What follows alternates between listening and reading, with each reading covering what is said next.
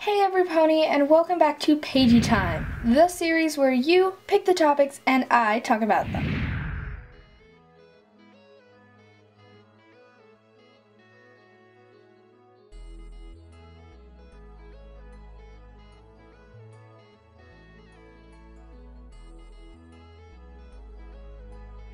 Anyways, in this episode, we'll be talking about this very controversial topic. Is MLP only for girls? Or is it open for all people, regardless of gender?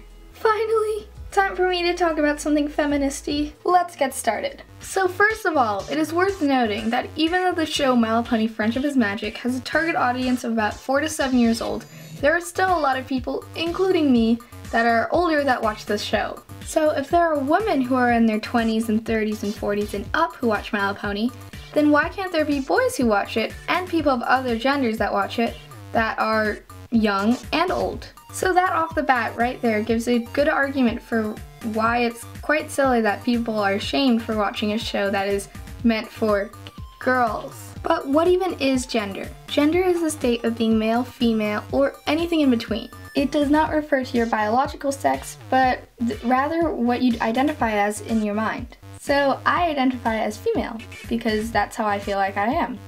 But a lot of people identify as non-binary or as agender or bigender or whatever because that's how they feel they are, and that's perfectly fine. Okay, now that that's out of the way, let's talk about something else. In this society, people are conditioned to associate certain things with certain genders. For example, a lot of times you'll see the color pink being associated with girl and the color blue being associated with boy. But actually, in the 20th century, the colors were swapped. The pink color was reserved for males, whereas the light and fragile blue was for girls. So that just goes to show that these ideas we have of what things refer to what genders are completely made up.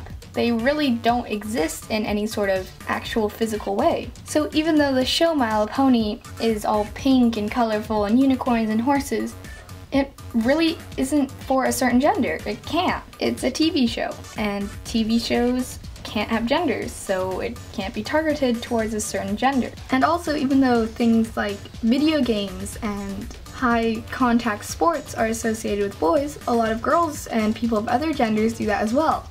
So it's really quite silly for us to limit ourselves just because of our gender. For example, if you're a boy, most likely you were brought up that you had to play sports, you had to be very strong and aggressive and masculine, but if you're a girl, you're mostly brought up to be obedient and pretty and delicate. And when you break things down, even though the male and female bodies do have a lot of physical differences, when you look at their minds, they aren't really different emotionally or socially. It's just how we're conditioned to act that affects how we act. But the sad thing is, a lot of times when people will challenge gender roles and overstep their gender boundaries, people don't react well to it. And this is why you see all these cases of people being bullied just because they're a boy who likes My Little Pony, or they're a girl who chooses to wear lots of masculine clothing or something. And I'm sure, and I know a lot of you, there are a lot of boys, and I'm sure a lot of people of other genders who do like My Little Pony and who do watch my channel. So please know that even though this is a female-dominated community, it's still meant for all genders, just as My Little Pony is meant for all ages. And even though in the show the main 6 are all females, the show teaches about how everyone should be accepting of each other and accept their differences because it's friendship and it's magical. So it's kind of silly for people to bully other people about the show that they like. So please don't be afraid to overstep boundaries.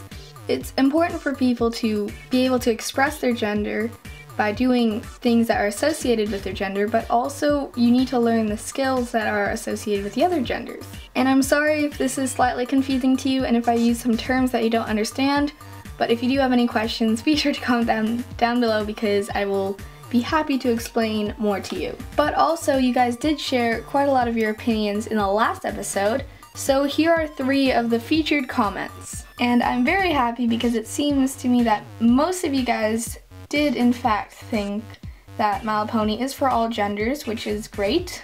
And remember, please don't be scared to try something new just because it's not associated with your gender, because it's really important that we try and stop the stereotypes of how people should act based on their gender. Because this is a new generation, and as a generation, we are actually more accepting of people of other races and sexualities and genders. So let's keep that going so that the next generation can be even more accepting. And like I said, I hope this episode wasn't too confusing, but basically what I'm saying is that it doesn't matter what gender you are, you shouldn't feel limited to do what you like. And if you get bullied because of what you like, then you don't need those people, and you should definitely get help to stop those bullies. But if you also want to get featured, besides commenting about how to make a YouTube channel, be sure to comment your opinion on this idea of gender roles and gender stereotypes, because now that you've watched this video, you may have come to some new conclusions, and I'd love to hear your opinions. But thank you so much for watching this 7th episode of Pagie Time. I hope to see you in 2 weeks with a new episode, and yeah, bye!